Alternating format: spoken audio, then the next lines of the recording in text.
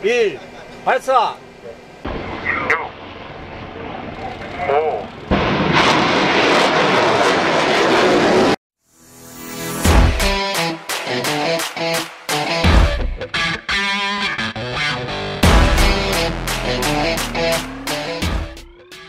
It's just a matter of days.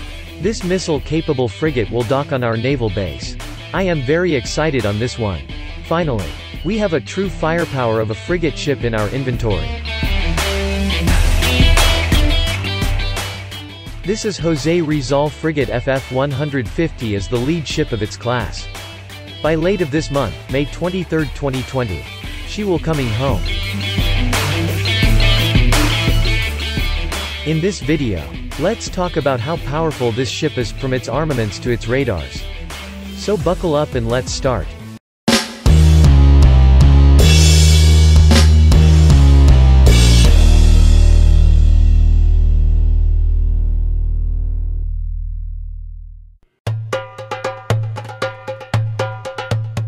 Last May 1 of 2018, South Korean shipbuilder Hyundai Heavy Industries starts building the two hulls of BRP Jose Rizal FF-150 and BRP Antonio Luna FF-151.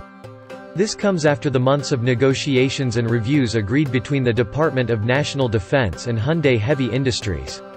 The contract price approximately 16 billions. The design of the ship will be the first for the Philippine Navy to have a hull reduces radar cross-section. This is because of a stealthy design of the ship. This is a trend to a modern warship where the superstructure blends with the ship hulls with degree of inclination. The ship having a dimension of 107 meters length and 13 meters on its beam.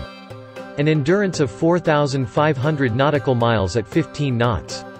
It has a top speed of 25 knots. Now let's go to its armaments. Some say it's a downgraded frigate, but for me it is a descent frigate, which something that we Filipino must be proud of. It is great addition arsenal to the Navy regardless the issues. I know you guys are also excited to see this ship in our waters. The primary gun is Otto Melara 76mm Super Rapid Naval Gun. It can engage both air and surface targets at rate of 100 per minute. It has a range of about 20 kilometers, defends of various ammunition. ASEL-SAN Smash 30mm Mk. 44 Bushmaster 2 cannon service secondary gun system. Smash configurations incorporate advanced features as remote operation, built-in electro-optic sensor system and/or separate electro-optic fire control system for autonomous operation, day and night operation, stabilized turret, automatic target tracking. The missile system for this ship is a milestone to our Philippine Navy. The first ship armed with anti-ship cruise missile. The frigate will be fitted of SSM-700 Sea Star anti-ship missile. It is a ship-launched sea-skimming surface-to-surface anti-ship cruise missile developed by the South Korean. An operational range of 150 kilometers. The ship has 8-cell vertical launching system. This will add ship's firepower ranging from defense to offense. Anti-ship to anti-aircraft defend. Vertical launch Tomahawk is one of the famous example of this one.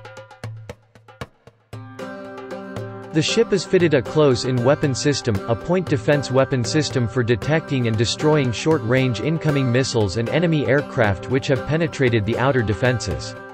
There are two contender, Phalanx and C-Ram. C/J+S triple torpedo launcher is also seen in this frigate. The ship will obtain 2 units of these triple launchers where it will install on both port and starboard sides of the ship in front of rigid hull inflatable boats. I almost forgot. MBDA Simbad remote control launcher also exists. This launcher will be fitted with Mistral missiles. This weapon is also intended for last line of defense. A short air defense missile system and has range of up to 6 kilometers.